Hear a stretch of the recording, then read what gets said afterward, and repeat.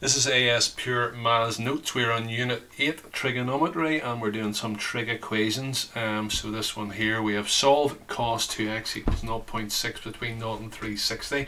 This is the first of this type. So this 2x here is important, and because of the fact that it's 2x, it means we need to go around twice to get all our solutions in. So we might want to first of all let y equal 2x. And if we let y equal 2x, then the range we solve for y is actually between 0 and 720. That gets us to go around twice. So we have cos y is 0.6, and we find then our basic angle.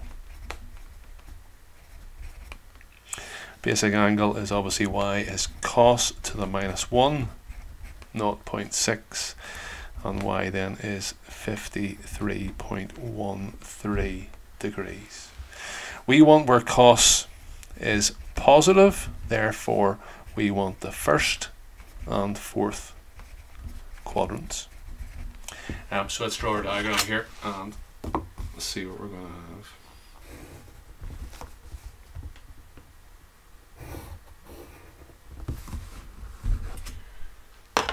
So we have 0, 90, 180, 270, 360, and the two that I want here are when cos is positive, so it's going to be here and here. They're supposed to be symmetrical. Excuse me for the dodgy diagram.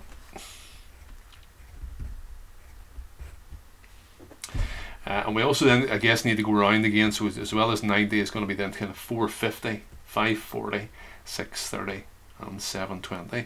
So my possible values then for y are going to be 53.13 degrees, so that's that one. My next one goes all the way around then to there, so that's going to be 360. Take away 53.13, so if we do 360 take away 53.13, we get 306.87 degrees. We then need to go, this ends up being a bit messy to draw, all the way around then to here, so that's going to be 360 plus 53.13, so that's 413.13, and then the final one is all the way around twice and to there, so it's effectively 720 take away 53.13. If you do that, you get 666.87 degrees. Because we have gone around twice, then that covers all our solutions, because remember we were asked to work out x, and to work out x then we've got to divide by 2. So 2x equals all those, therefore x is each of those then divided by 2, so we're going to get 26.6 degrees. We're then going to get 153 degrees. Remember, divide this one by 2. Divide this one by 2, we get 207 degrees.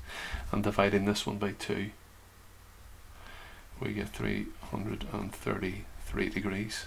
Those are all given then the three significant figures.